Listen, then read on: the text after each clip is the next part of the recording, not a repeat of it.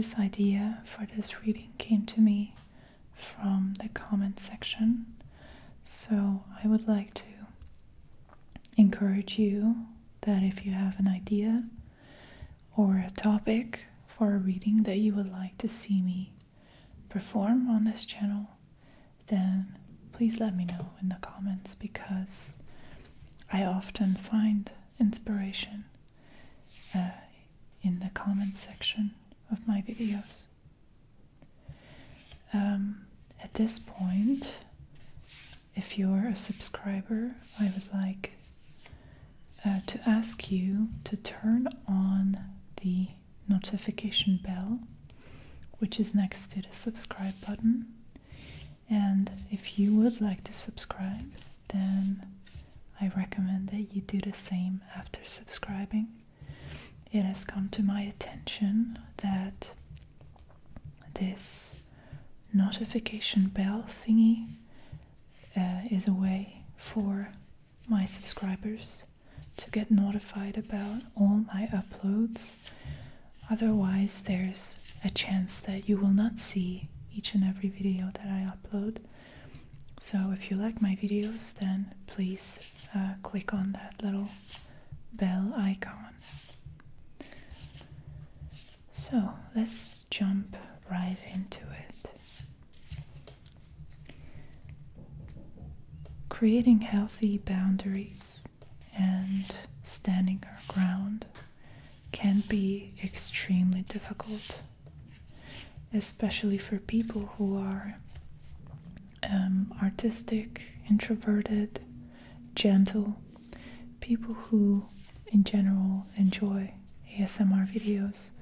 I think I don't have any knowledge of any scientific studies that have been done on the personality traits of people who enjoy ASMR videos, but I'm pretty sure it's just common sense to think that it's a predominantly introverted crowd of people who are more wired in the direction of introspection, of psychology, of contemplation, of meditation, and people who are gentle souls like that can find it kind of difficult to create boundaries when that's necessary. So I would like to ask the cards for guidance on this subject. What can we do to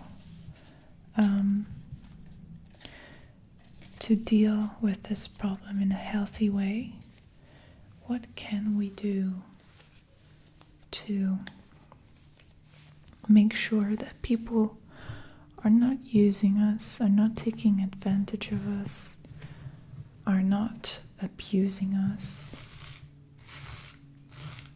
Because I think it's just very important to have the tools and the skills to defend ourselves, to protect ourselves when necessary.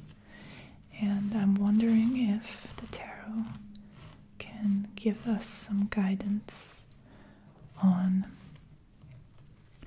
how to do that. And I'm using my new Fountain Tarot deck, which I've been enjoying a lot. Okay. So, let's see. And the card that came out is called the Hierophant, and I have just recently realized that I have been mispronouncing the name of this card for some reason all this time, so I apologize about that. But let me tell you about the message of this card. It's a major arcana card, and what that means is that this topic, this subject of defending ourselves, goes deeper, and it's more important and more aligned with our spiritual development than we would think at first glance. So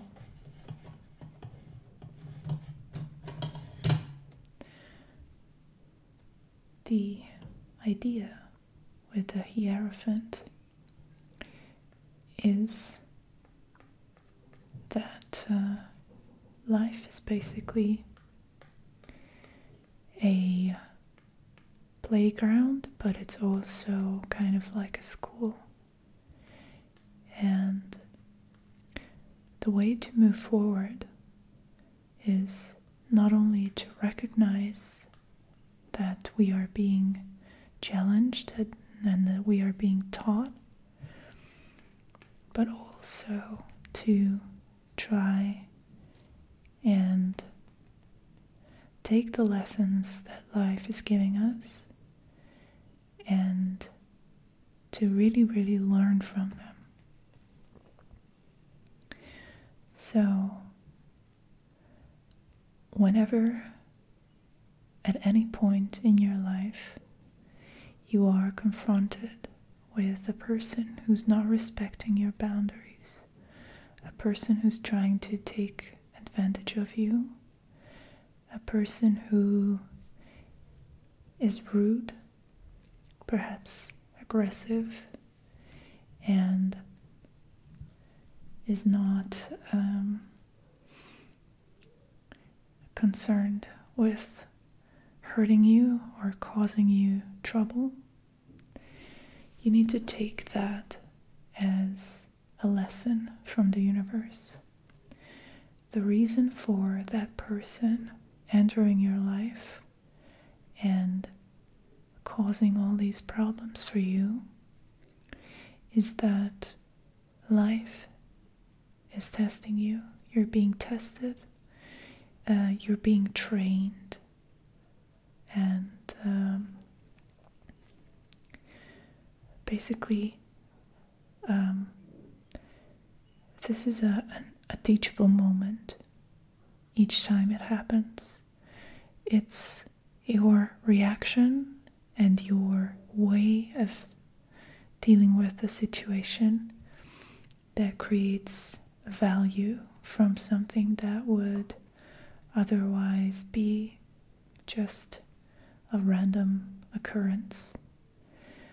So, whenever you're confronted with someone like this, someone who is problematic and is not respectful of your personal boundaries, you need to think really carefully and really seriously about what you're going to do about it. Don't take it lightly, even if it's just, for example, I'm giving you an example, but obviously it could be many things. But for example, you are kind enough to lend some money to one of your friends. Not a lot of money, just perhaps $5, because they need a ticket home or something like that. And they promise you that they will pay you back, but they never do it. And you might be inclined to just let it go and forget about it. But the thing is, it's not about the $5. It's not about the money. This is a teachable moment for you and for the other person as well. Because they need to learn that the universe is not tolerating a lack of reciprocity. And you, as a part of the universe, as a part of humanity, you are teaching this person that there are consequences to their actions. And you're also being taught, or you're teaching yourself, how to stand up for yourself, how to confront someone about something awkward. You don't need to be mean about it. You don't need to be extremely defensive right off the bat, or in any way disrespectful, but do it in a way that is confident and is clear. So communicate your point of view, your standpoint, in a clear way. And the Hierophant is also asking you to accept that that you, being the teacher and the student at the same time in this situation, requires you to really think deeply about the moral implications of your actions. So what you do really matters, and it matters each and every time, no matter what we're talking about, no matter if it's $5 or someone stepping on your shoes on the bus.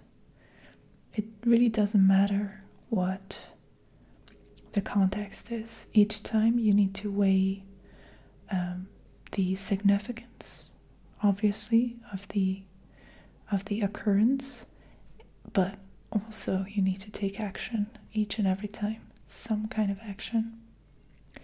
And the quality and intention behind your action is going to create an important point of reference for others who are interacting with you, for humanity in general, and also for your own self. So if you see yourself behaving in a very kind of sheepish way, where you just let everybody to invade your personal space and to take advantage of you in many ways, then that's what you're teaching yourself. You're teaching yourself that you are like that, and it becomes more and more acceptable in your mind. However, if you change this behavior and you start treating these situations with more care and more seriousness, you're going to be teaching something different to yourself about yourself. And that is the significance and the real meaning of standing up for yourself. So it's not just about avoiding something painful and protecting yourself. It's not just about that. It's also about teaching others and yourself about the nature of the universe and the nature of society. I hope that you found this guidance from the tarot useful, and thank you for watching.